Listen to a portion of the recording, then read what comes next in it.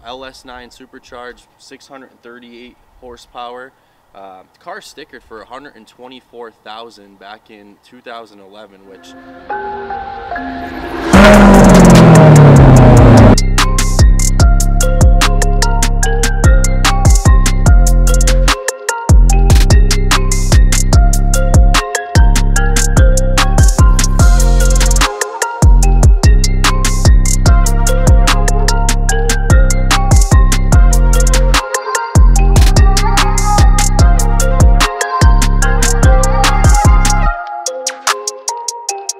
so what we have here is a 2011 ZR1, 6,800 miles, LS9 supercharged, done in the absolutely stunning Jetstream blue.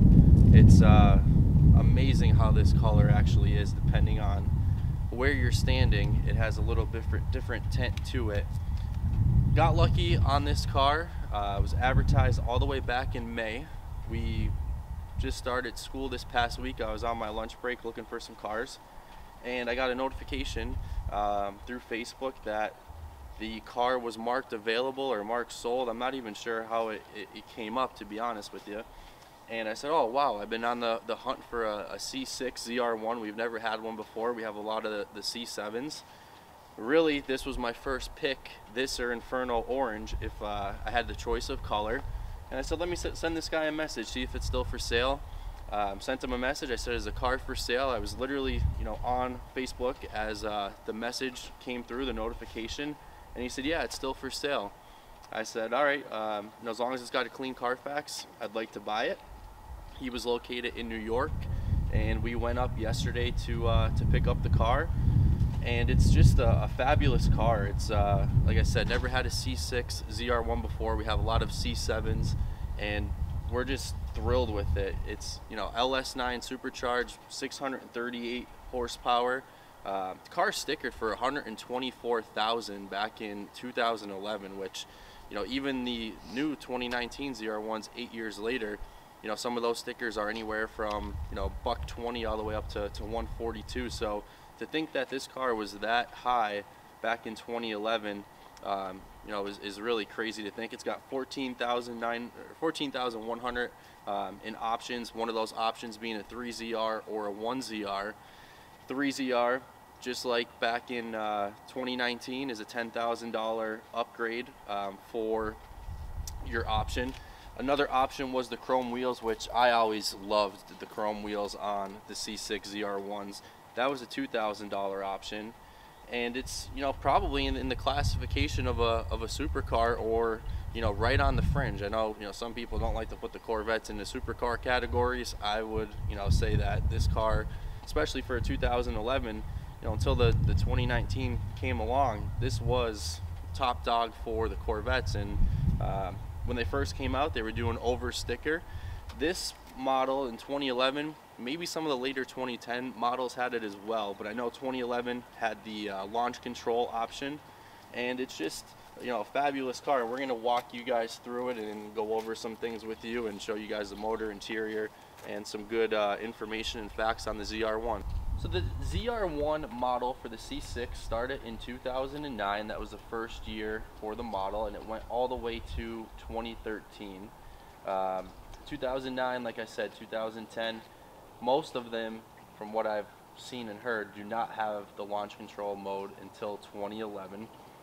The engine, LS9 supercharged. Love how you can see the motor under the hood, how they cleared out a little space and area that's clear for you to see the engine.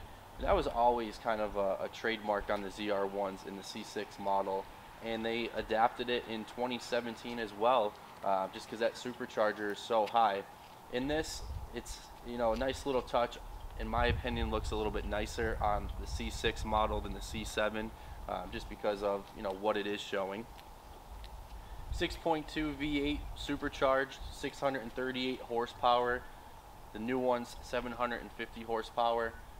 You're talking an 8-year difference, and at the time, this was the king of the Corvette, and to many, they still would prefer the C6 over the C7, just with the body style. So it's not due to a lack of performance or horsepower for any stretch, that's for sure. 604 pounds of torque, 4-wheel independent suspension, also has 4-wheel disc brakes, 6 pistons in the front, 4 pistons in the rear. Nice blue calipers on this to really go with the Jetstream blue. Really a big fan of the blue calipers. Also has the painted headlights in the front, as you guys will see here with the Jetstream blue. Dual mode 4-inch exhaust tips. Does have a nice sound for it, and there's a mild to wild switch for you to kind of choose or select as you're riding. It kind of happens instantly for you, which is a nice little feature.